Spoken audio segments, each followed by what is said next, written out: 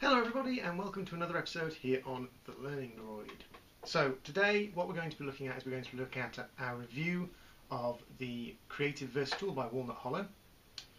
I'm going to be trying to do a bit more editing, a bit more sort of informational editing during this. So hopefully there'll be little things popping up to give you a little bit of close-up views, a little bit more information about things. So let's start.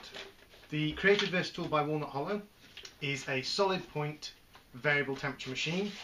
I got given this one as a review copy, so full disclosure, this one was free to me to do a review. I should have done the review a while ago, but my life got a little bit crazy for a while. So this was a free review copy, so of course, full disclosure, there may be biases involved, but I'll try and be as fair as possible. So what does a solid bit variable temperature machine mean? Well, basically, as you know, with most pyrography machines, they come in two varieties. They either come solid point or wire point. Solid point, the temperature is generated by a coil of wire inside the machine, and then a solid point of metal is heated up. So we have a solid point, which is, in this case, a screw thread. So the screw thread, and these are made from either, I believe, brass or steel. And the machine itself has a coil inside here which a current runs through and heats up. Variable temperature simply means just that. You can change the temperature on it. In this case, for the Walnut Hollow Verse tool, you have a, I'd say, 270 degrees, so 270 degrees of a circle, variable temperature dial, which is attached directly to the cable. It's very light. A lot of variable temperature machines use a box unit and then use plug-in pens. This one just has a simple dial attached to the machine, which of course gives it a lot more flexibility when it comes to moving it in the big picture, so you can move it from place to place. It all fits in this little box which it comes with, which is very nice and neat, and you can actually, despite the fact that when you first take it out you think, God, I'll never get that back in there, it does actually go back in the box. However, it does mean that this unit moves about a lot because it's very light, it's not fixed to the table or anything like that, so it does move about a lot. The variable temperature on this varies quite widely. It actually, on the back of the box that it comes with, it has a little breakdown of the temperatures and what they're for. They are quite broad, and there's a couple of things missing from the breakdown that I'd like to see included, but let's go through it. So you've got, at the start of the machine, along here, which is the bright yellow, or the sort of white yellow cream, you've got the very light temperatures. That's useful for wax burning, paper burning, things like that. It recommends leather, soft plastics, synthetic fabrics and wax. So that's quite a nice little band. It gives you great wax sculpting, things like that. And for wax sculpting you've got a couple of useful bits that it comes with, but we'll get to the bits in a minute. It then goes up to the dark yellow, and for that it recommends, what does it recommend? It recommends cork, iron-on embellishments, hard plastic, leather and wood. So this is the start of your light woods. This is for things like very light obeshi, and if you want to do shading on pine and things like that. It's also for leather, so this is if you want to do your leather pyrography, which you've seen on the channel. I haven't actually done leather with this machine yet. The reason I don't tend to do leather with solid point machines, and the reason I personally wouldn't recommend doing leather with this, is leather produces a lot of oil. Even the dry leathers produce a lot of oil when you burn them, and that does make it very hard to clean the bits. And of course with a solid point machine you have a very small supply of very set bits, whereas with a wire point machine, with most of them you can make your own bits, and with other ones they tend to sell the little bits quite cheap. Some of them they sell the bits quite expensive, but some of them they sell the bits quite cheap. So I personally keep my leather pyrography to my wire point machine, where if a piece does get beyond the point where it can be cleaned, if a tip does get beyond the point where it can be cleaned, I can just throw it away. You can buy replacement bits for this, and they aren't ridiculously expensive, but they also aren't as cheap as 3p worth of wire to bend back into a new shape. You then move on to the orange, which is for cork, natural fibres, wood, and something else it recommends there. Stencil cutting, apparently, so you can stencil cut with that.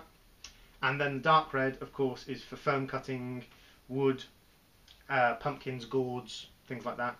And something else? Soldering. Aha, the dark red is for soldering. Now, what it doesn't state on here is laser patterning.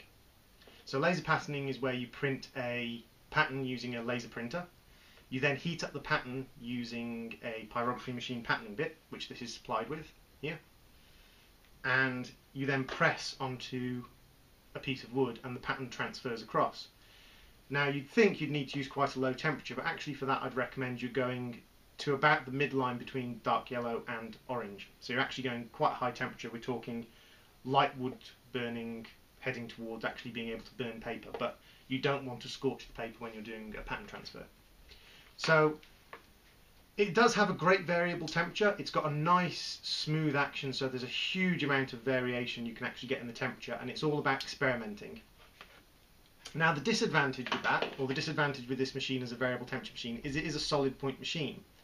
So what that means is, unlike a wire point where it has a very low thermal mass, it's just the wire that heats up. It's a very small amount of wire. It heats up and cools down very quickly, which in itself is a bit of a disadvantage at times. This thing, this whole point, everything from the shield down, the heat shield down, heats up because the coil is stored inside this piece of metal here. The heating coil is stored inside this piece of metal here, down near the end. This whole thing heats up, so it's got a very high thermal mass, which means that if you have it set at a reasonably high temperature to do dark lines, something like that, and then you want to go down in temperature towards a shading temperature, and you want to shade, then you're going to have to wait. Now you can blow on it to speed up the process, so you can use air, so you can use a fan, or you can just blow on it properly to speed up the process of it cooling down. But it does take time to cool down, and it does take time to heat up because of just the amount of metal it's heating up, and the fact that the heat has to transfer by conduction through to the tip of the tip that you're using. So there is a time scale thing where if you turn it down while working, don't expect it to instantly change temperature. However, that's a small thing to pay. The other thing is, of course, because it's a screw thread solid point machine, is if you're changing bits, then you won't be able to change bits while it's hot unless you're using a pair of pliers to do it. Now I often do use a pair of pliers to change bits on solid point machines, but changing bits when it's hot can lead to the bit shearing off. If you put in a bit when it's hot, you should always take the bit out when it's hot to stop it from shearing off. So that's one of the disadvantages. The other thing I found with this machine personally is this cable is a bit too short, so that when I'm working on a project, I'll often be dragging this across the project that I'm working on. Now, I've instinctively started lifting this up off the table and supporting it myself, so it's not a massive deal. However, is something to bear in mind. But all in all, the machine is actually one of the better solid point machines I've ever used. The heat doesn't bleed through to the handle very much. Even after a long period of burning, I've burnt with this for about an hour and a half, with it set on quite high temperature because I was burning hard wood. And it's not bled through to the handle. The rubber grip's quite comfortable. The cable length in total is enough, even though I'd prefer this be a little bit longer. So all in all, the actual pen is quite comfortable. The pen's very thick, but that's standard with solid point pens. And of course, with a solid point pen, this happens with all of them. You've got 2 inches between the work you're working on and the handle you're holding. Wire point machines don't have that disadvantage, but of course there's other disadvantages to go with the wire point machine. So as solid point machines go, I think this is one of the better ones I've ever had, and the better ones I've ever seen. So let's talk about the selection of bits and pieces you get with it. So first off, you get this beautiful case, which does fit the machine again, despite the fact it doesn't look like it when you first open it. I first opened it, took the machine out, and thought, good God, I'm never getting that back in there. But it does have some interesting little bits and pieces that are quite clever.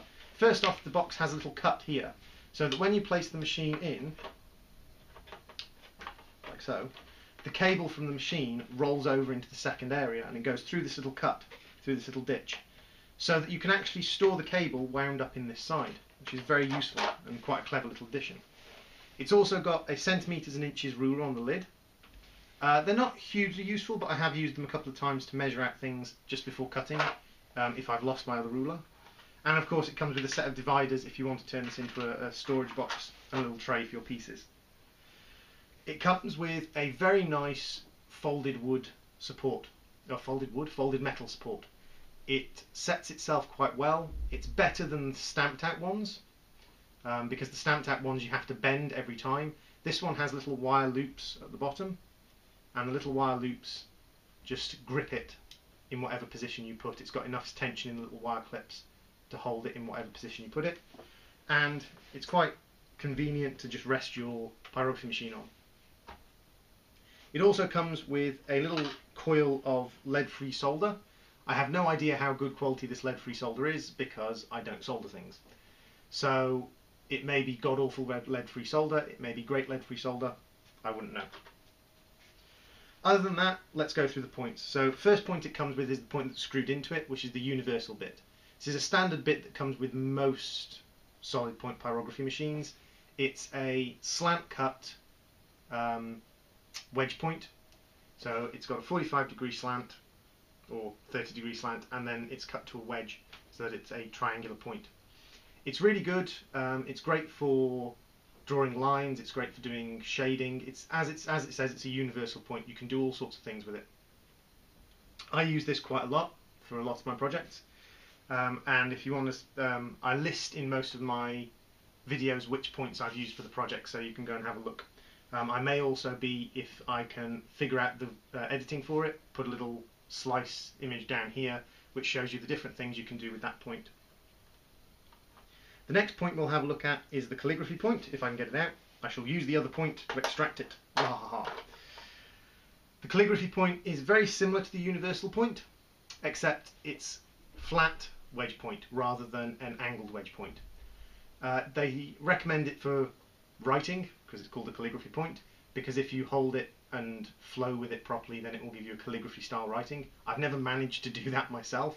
However, I do like it for very fine lines and for shading, because the lack of the wedge means that you can hold the machine dead vertical and you can be very careful with lines. And if you hold the machine 45 degrees at the angle, so that you're using the wedge point, the wedge part of it, then you can actually get some very nice shading with it.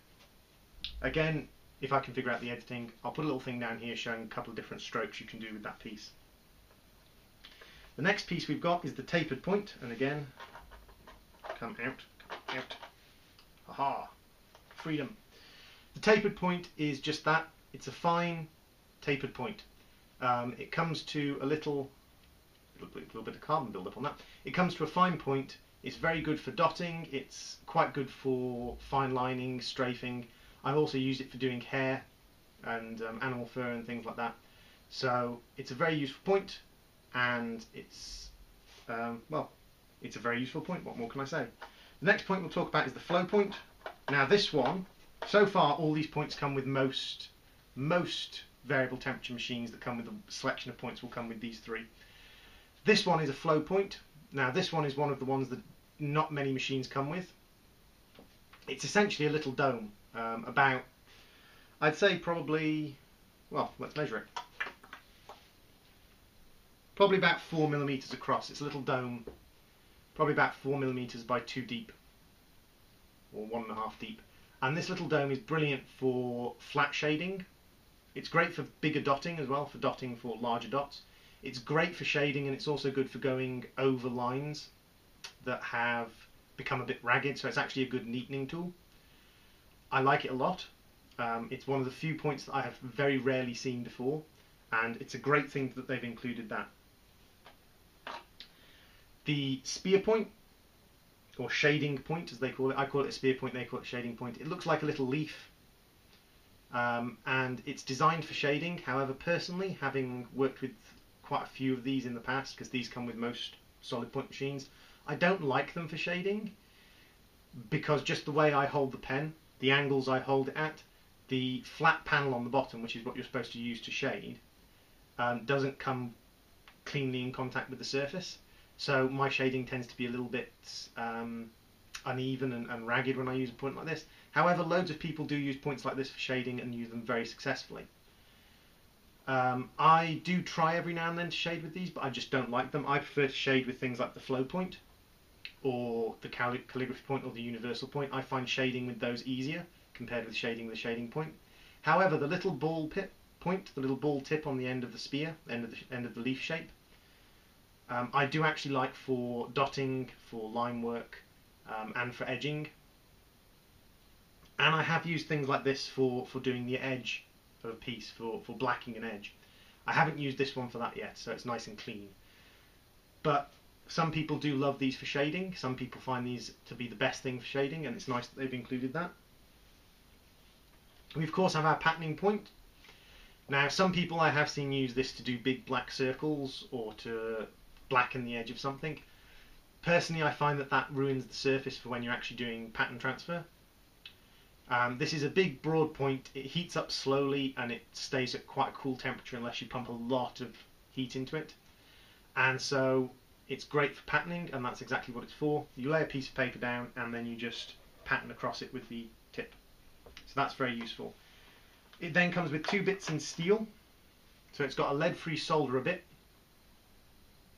The lead-free solderer bit is very similar to the taper point, except it comes down to a slightly less fine point. I'd say the point tapers in half the distance and comes down to about half the width. And it's got a nice long body. Now, I don't use this for soldering, I actually use it for pyrography because I actually like the tip on it for pyrography, and you can use these points for pyrography. It also comes with a blade point.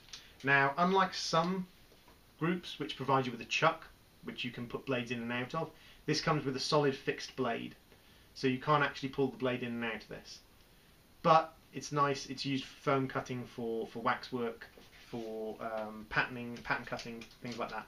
And it comes in a little plastic pouch so that it's not dangerous.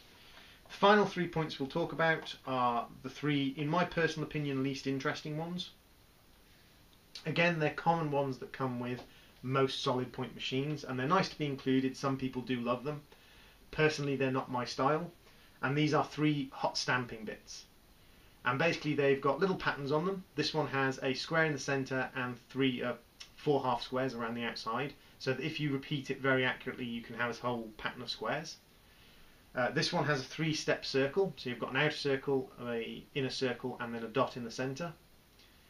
And then this one is similar to the square one, except it's hexagon, so it's got 1 hexagon in the centre and then 6 triangles around the outside. And again, if you use it very accurately, you can create a repeating hexagon pattern.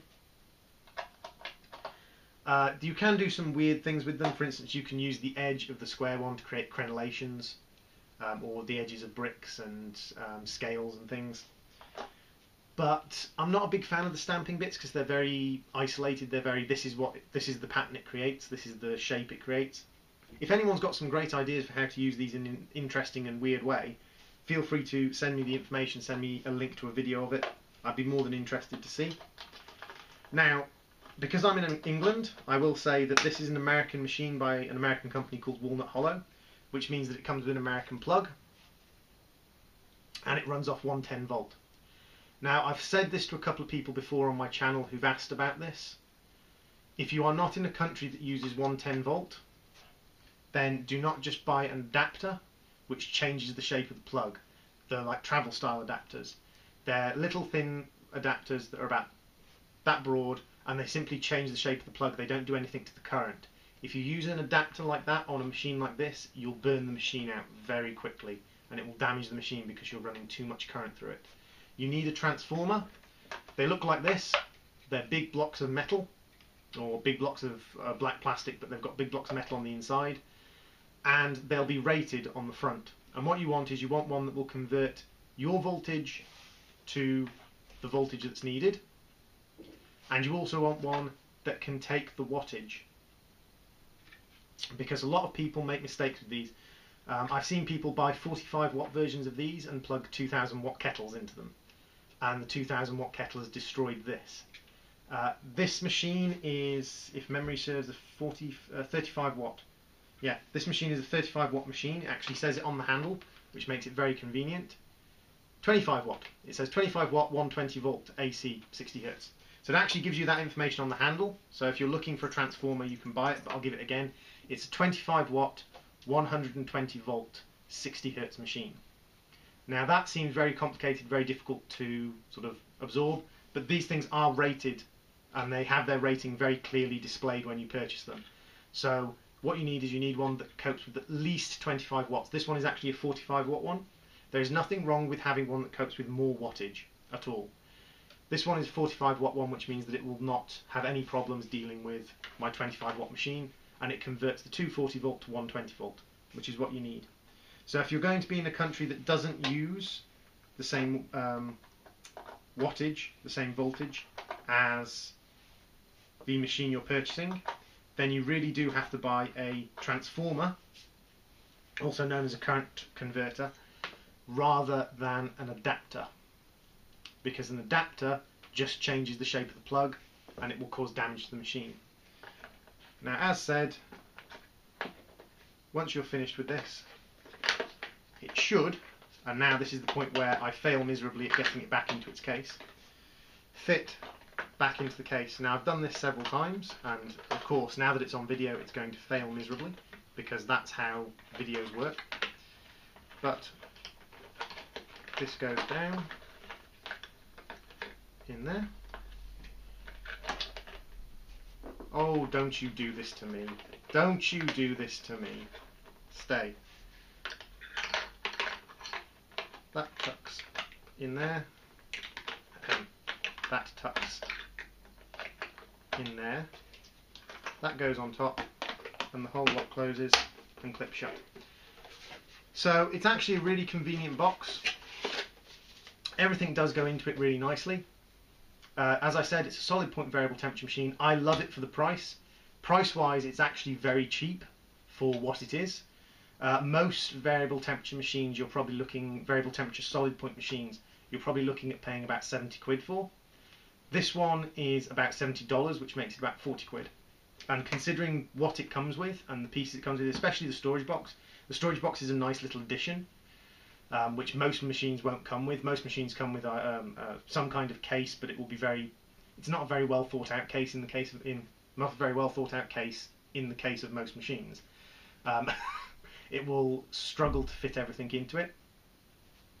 So with something like this, I personally feel that the case it comes with, the whole presentation of it, it's very well presented. The machine itself is well made. I've used it on about 8 or 9 projects now. Quite a few of them have ended up on my YouTube channel, so you can go back and have a look at those projects. It will clearly say in the description if I'm using this. If it doesn't say in the description, just send me a message and flag it up, but in most cases it'll be quite obvious if I'm using this machine. It's well presented, it's nicely packaged, it's got some nice information on it. The temperature variable switch is very smooth and clean, which I like. The whole thing packs away neatly. The bits that it comes with are good quality and a good selection of them. And all in all, it's a very nice machine. The one gripe I have with it, and I've said it a lot, but I'll reiterate it again, the distance between the hand piece and the variable temperature switch is just too short for me. I do love it, and I will continue to use it. It just means that I tend to prop the variable temperature switch on my other hand, so I'll have it across the back of my hand to keep it from scratching across the top of my piece. It's actually a very smooth case, so it won't damage bits of pyrography, it won't damage bits of wood and things that it goes across the top of. I just don't like the feel and the temperature of it touching the feel and sound of it touching against the piece that I'm working on at the time. So all in all, I would definitely say it's worth picking up. If you're not in America, then grab a converter with it as well. Converters run usually about £10 in the UK. I'd say that's probably, you don't need a converter in the US, but US dollars is a worldwide recognised currency, so, well, I'm sure pounds are as well, but US dollars are a standard currency for cross-countries trade. So in US dollars, I suggest you're probably going to pick up one of these up for about $15. So that's the Walnut Hollow Creative Versatool. They do several other smaller tools, which are non-variable temperature solid point machines and tools designed for soldering and things like that. I haven't seen any of those, but if they're made with the same quality as this one, then they're definitely worth looking at. Thank you for watching, and I will see you again next time.